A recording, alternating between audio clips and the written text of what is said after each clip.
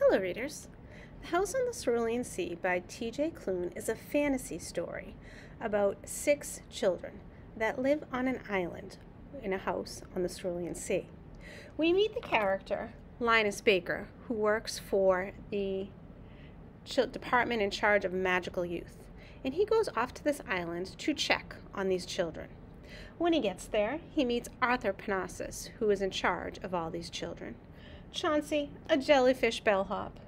Talia, a female gnome who wants to hit her with her shovel. She meets Zoe Chapelwhite, the girl who owns the island and allows for these magical children to stay there. Fee, another pixie. Lucy, a boy named Lucy, because he's the son of Lucifer. Sal, who can shapeshift into a Pomeranian. And Theodore, a wyvert that collects buttons. Now, you may think fantasy, I either love it or I don't love it, but this story is more than just about fantasy children.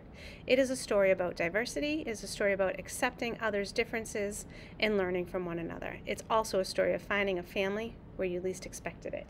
If you like beautiful, amazing, creative settings, if you like hilarious quotes, as well as life lessons in a fantastical setting, I think you will enjoy The House on the Cerulean Sea by Tj Klune. Happy reading.